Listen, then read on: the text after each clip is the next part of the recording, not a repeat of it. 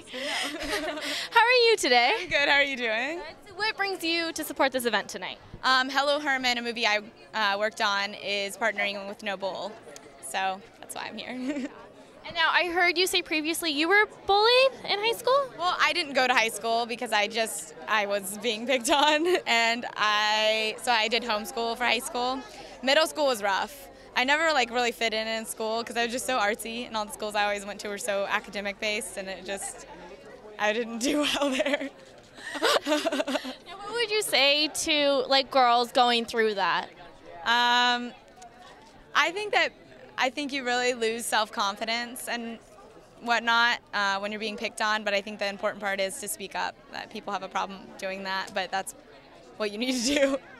Yeah. And now on your off time, it's summer's almost over. What was your most favorite moment?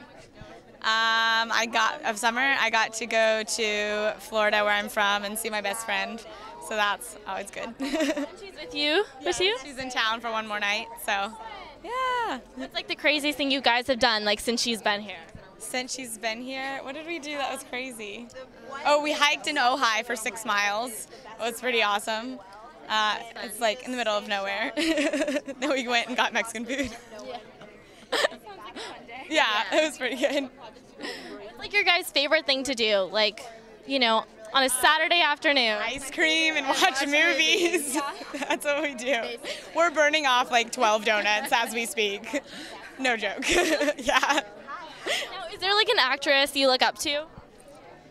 I really like Sandra Bullock and Meryl Streep. She's awesome. Reese Witherspoon. She's adorable. You look like her with the blonde hair, blue eyes. I could see that. I like that. Now, do you have any upcoming projects? I just had Perception with Eric McCormick come out on TNT. I did an episode of that, and nothing else at the moment, just auditioning until something else sticks. Yeah. That's exciting. Yeah. Okay, well, guys, enjoy your night. Cool, thank you guys.